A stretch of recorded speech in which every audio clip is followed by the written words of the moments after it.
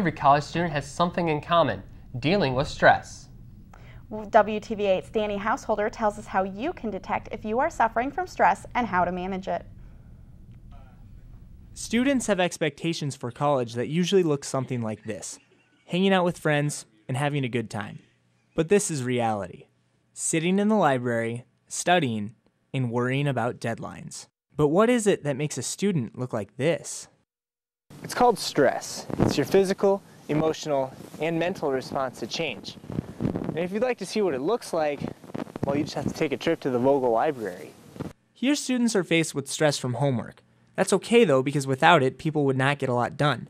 It provides an extra burst of adrenaline that helps you finish your final paper or face other challenges. It's positive stress, a short-term physiological tensing and added mental alertness that subsides when the challenge has been met, enabling you to relax and carry on with normal activities.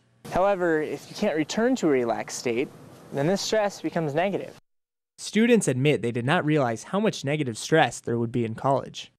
With my pre-med major, it's pretty rigorous, and I'm definitely more stressed than I thought I would be. I knew that it would be more time consuming than high school per se, but I didn't realize how much work I would be doing. In the Pathways Center, located on the 3rd floor in the Vogel Library, students are able to speak with counselors such as Molly Wirtz, who have tips for calming down.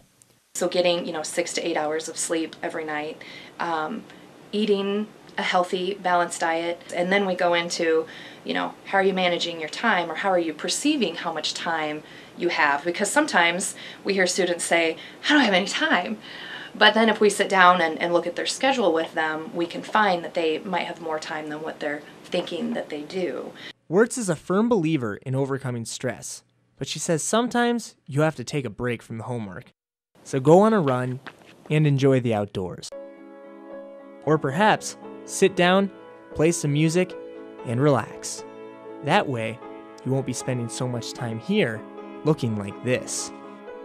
Reporting for WTV8 News, I'm Danny Housholder.